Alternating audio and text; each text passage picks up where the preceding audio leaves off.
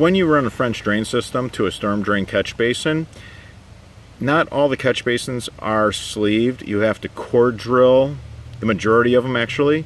Here's a picture of a really nice core drilling of the sidewall of a storm drain catch basin.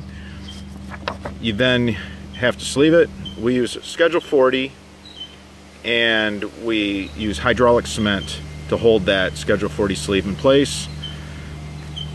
We then put this coupling over the Schedule 40 and then this adapter we glue inside that. Then the French drain pipe,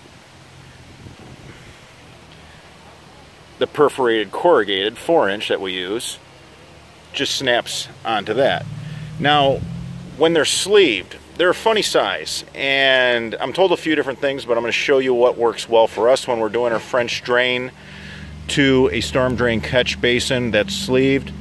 We go ahead and we just cut off the end cap, and when I say just cut it off, I'm talking about just the very end. Leave that collar. If you leave that collar, you can then take a 6-inch to 4-inch Schedule 40 and it fits on really nice. They make a bushing that slides into that, and then your adapter to take you to your corrugated perforated pipe slips right into that bushing. For a French drain system installed correctly, give us a call.